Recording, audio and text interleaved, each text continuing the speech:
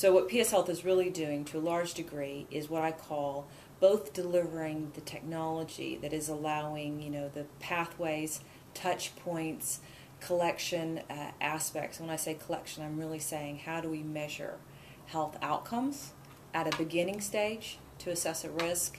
Then what are we doing along that pathway to determine, how do we deal with a high risk versus a differentiation of a low risk, and what are the touch points that that clinician or care support worker needs to do along with the delivery of drugs along that chain.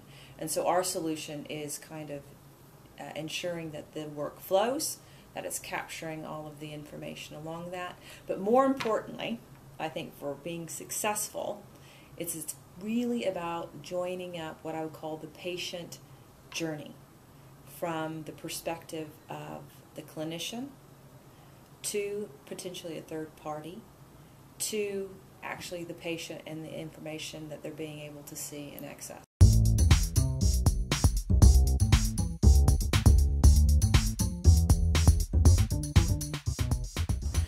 But from a pharma perspective, and when they're looking at adherence and compliance programs, one of the things that's a big differentiator in actually, positioning one drug over another, and often this is down to how much is the cost of the drug and what can you, do and how do you want to differentiate a generic, is how do you really increase the funnel? And the funnel typically is within the public sector, meaning the hospital. How are they getting enrolled? And often there is a conflict of interest or perceived conflict of interest between the doctors and the nurses and actually putting them on some type of program to begin with and making sure that they stay alongside that patient, alongside the journey. So in this context, what we're doing with both pharmaceuticals and home health care providers is allowing those clinicians and nurses within a hospital environment to both enroll and to see on an ongoing basis elements of what's happening with that patient once they actually put them on this program.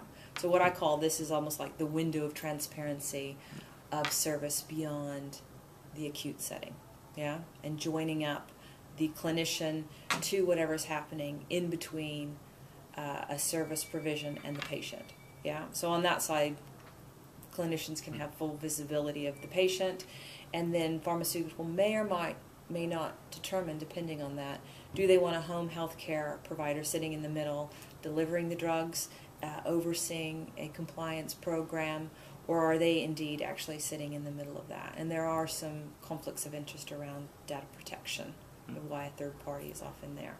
And so from that perspective, our solutions are driving that whole compliance program of, onboarding, risk assessment, and then depending on that risk assessment, there might be different care pathways that somebody takes to manage that particular person on that particular drug of that particular therapy area. And then what our solutions are also doing is saying, what are all the touch points, and then risk assessing it towards the back end of that. Are they still compliant? When did they become non-compliant? When did they stop taking the drug? What are the activities that we had to do between all of these events to say we've moved them from a high to a medium, so that you're really getting, at the end of the day, what I call measurable data to say, how are we performing as a group? How are we performing as an individual? And what's the real cost of what I would call return on investment? And on a case-by-case and rolled up, what's the health outcome?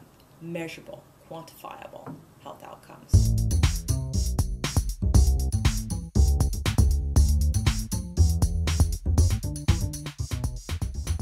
Where the patient kind of comes into this, and I think this is where it's getting very interesting, because there's a lot of mobile apps where patients can view information.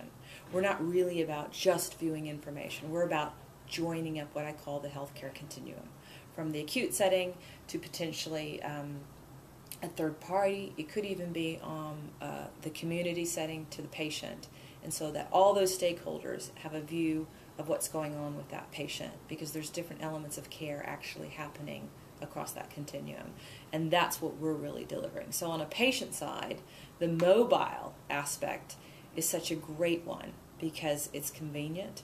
They can see bits and pieces of their own information when certain things are happening next. You know, if they can see, you know, that they need to respond to something, they can actually see that potentially they're a medium risk and that they need to be doing things and what's happening outside of that around the care. But more importantly is than just the patient side, it's really about those clinicians and understanding what's going on with that patient. And if something does then get flagged into a high risk area, how do they support and intervene as appropriate?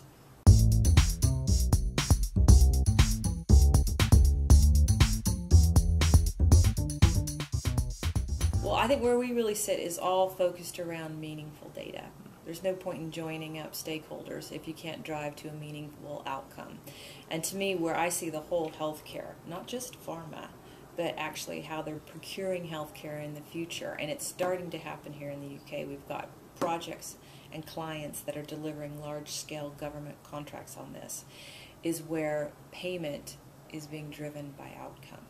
So the ability to evidence what type of care that you're doing, what is the quality of that care, what are your interventions and activities, how much time are you spending, and at what point are you reducing the risk level from a high, medium, or to a low, and then being able to quantify that by a contract, by a particular group of stakeholders, meaning a trust, and down to a case, is becoming incredibly relevant.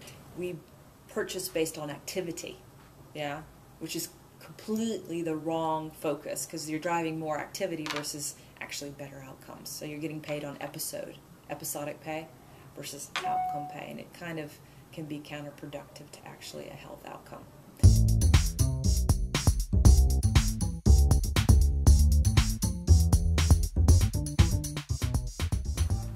I think the interesting thing where we'll be moving to, and this is a longer journey, not a short journey, and it's more thoughtful to get there, is really how do pharmaceuticals look at value-based pricing? Yeah, to me that's the end goal, and it's going to be a long journey. And the only way you can get to value-based pricing is to understand on an aggregate what that drug is actually doing to increase people's health outcomes. Yeah, and to a large degree, not only is pharma doing that, private sector, because they're more motivated around the profit line and understanding that, are moving in that direction as well. Yeah, which is really understanding what are we doing, is it good enough, can we do it better, and are there different ways of delivering it, i.e. face-to-face, remote, to drive a different outcome around health and cost profile.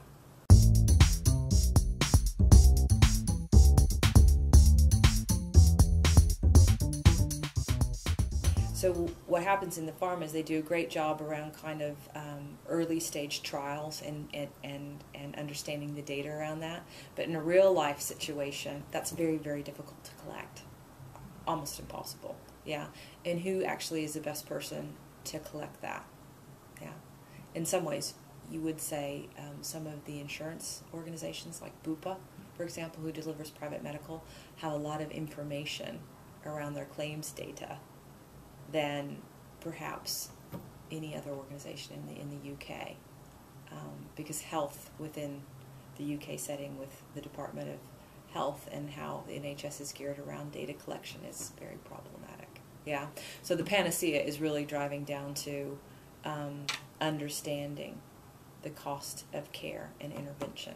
Yeah, and the only way you can really acutely do that is via some type of technology solution that's looking around some type of care pathway and what's going on.